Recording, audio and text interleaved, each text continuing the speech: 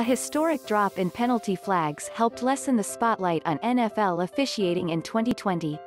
So did the abolition of replay review for pass interference.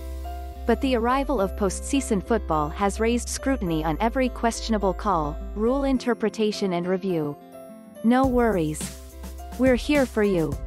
What follows is a real-time breakdown of the calls you shook your heads at, screamed at the television for or were otherwise confused by during the wild card round.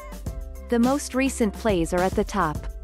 Rams-Seahawks wild card game, 5:40 remaining, first quarter. What happened? As Rams quarterback John Wolford dove to the ground after a 2-yard run, Seahawks safety Jamal Adams lowered his right shoulder and hit Wolford in the head. Officials initially threw a flag against Adams. Wolford left the game and was replaced by Jared Goff. How it was resolved: referee John Hussey announced there would no penalty because Wolford was considered a runner and thus wasn't subject to protections normally afforded to quarterbacks.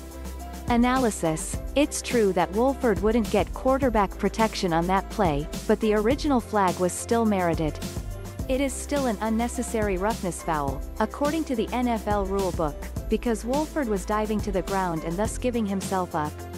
That means he is classified as a defenseless player, and opponents are prohibited from forcibly hitting the head or neck area of such players.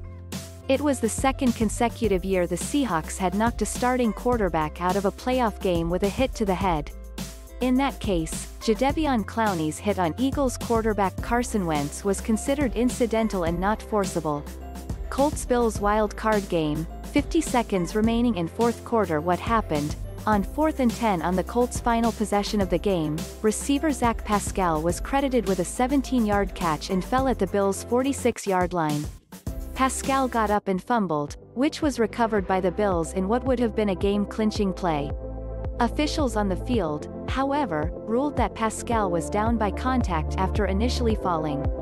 How it was resolved: Bills coach Sean McDermott called a timeout as the Colts hurried to the line of scrimmage, but he could not challenge because there was less than 2 minutes remaining in the game.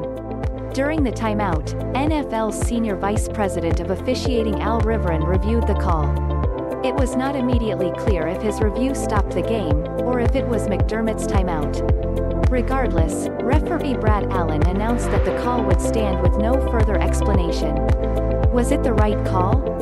The NFL said on Twitter that there was no clear and obvious evidence available to overturn the ruling, and there was no pool report requested in Buffalo to further explain. Because replays seem to confirm that Pascal was not contacted before he got up, and that he was not down when he lost possession of the ball.